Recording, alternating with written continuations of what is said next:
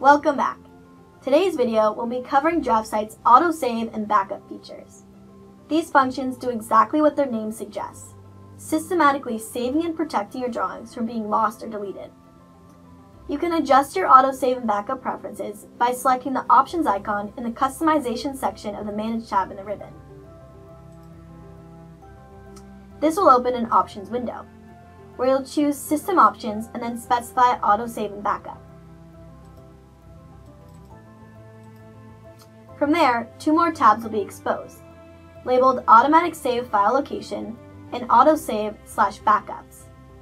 Once selected, the Automatic Save File Location reveals where your drafts are automatically saved to and allows you to change that location by simply clicking on the Browse icon, choosing a new file, and pressing Select Folder.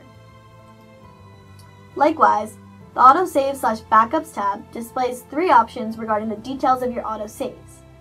The first is whether or not you want to enable your autosaves, which you should always have checked.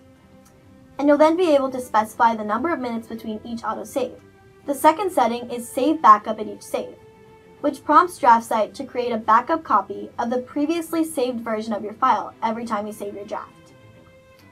Lastly, the Use Original Format option ensures that your file is always saved to its original file type, rather than DraftSight's latest supported version of that file type. Keep in mind that autosave files use the .ds $ extension and backup files use a .bak extension. So if disaster strikes, you'll have to rename them to .dwg extensions to reopen them in DraftSight.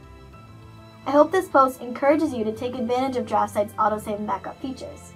If you're looking to learn more, visit the blog page or visit DraftSight.com.